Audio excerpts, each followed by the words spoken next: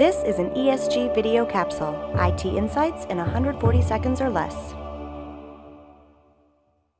I've called this short piece Driving Infrastructure Value. There's an obvious and often used, certainly I use it a lot, analogy between cars and data centers. Simply it boils down to the fact that for decades now, data centers have essentially been building cars. It's not carburetors and engines and windshield wipers, it's storage and networking and fiber channel or whatever, but essentially taking all the components and building a data center or a car. Pretty obvious analogy.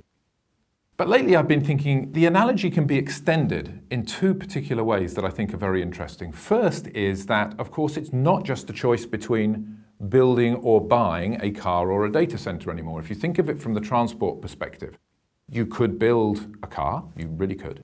You could buy a car, but now you have other options. There are smart cars in cities with fractional ownership. There is the Uber, there's the taxi, there's the lease, there's the straightforward rental. And you will see gradually over the next few years, increasingly you'll see all those options for IT data centers as well. So infrastructure is not just build or buy, but all sorts of options in between in terms of how you procure, deploy, and pay for it.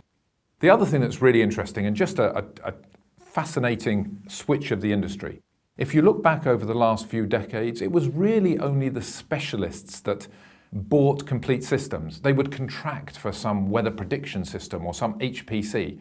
It might still be built for them, but it was a specialist thing where you bought the whole system. Increasingly, as we look ahead, regular people will be buying their IT in some hybrid, cloudy, chunky, converged fashion. And now it's only the specialists that will be building their own, the Facebooks and Googles, who will be taking all those components and building their own super transports.